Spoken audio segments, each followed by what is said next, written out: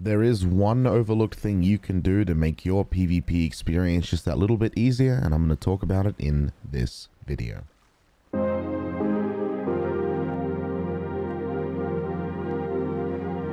So one of the most overlooked things that I'm going to talk about in this video is your choice of cannon. Believe it or not, what cannon you use will drastically affect how well you can perform and aim in any battle situation. So in this video, I'm going to give you some examples of what I mean and also explain the best type of cannons you can pick to improve your PvP experience. Now, it goes without saying there are tons of cannon cosmetics you can use in Sea of Thieves, and even though they all do the same basic thing, how they look affects things drastically. By that, I mean some of the cannons are really big, so you can't see much. Other ones have weird curves at the barrel end, so it's hard to see where you're aiming, and some are just a lot smaller, so you've got more screen room. Showing basically here are the default cannons. Now the default cannons are things like the Golden Sailor cannons that you can see here, the Sea Dog cannons, or just any other cannon that looks similar to what you base spawn with. If we keep this exact same shot and switch to another cannon like the Killer Whale cannons, you can see there's a bit of a slight difference. This distance is way more drastic when you put things like the Obsidian cannons and some really big cannons.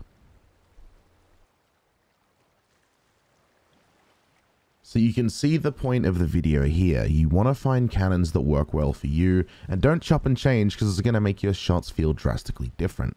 One of the main reasons why you may feel like you're not shooting well or something feels off is most likely because you're rocking a different cannon than what you're used to, so your shots are going to be drastically different because you're not used to aiming them in the specific way you aim the cannons you currently use. For me, personally, the best cannons that I find are default cannons or variations of the default cannons, just because it takes the least amount of room, they're real basic, and they're pretty simple to aim with. And if you again compare them to a random set of cannons I've found that you can buy from the Emporium, you can see the size difference is insane, therefore where you aim to shoot will be drastically different at every single range, whether they're right next to you or at the max cannon range. So you may be thinking, how can I find the right cannons for me? Pretty simple, trial and error is the way. I definitely recommend starting with default cannons or default cannon variants. They may not look the best, but they are going to be the most accurate to shoot with, at least starting at a base value. If that doesn't work, you can go for something smaller or maybe a bit bigger.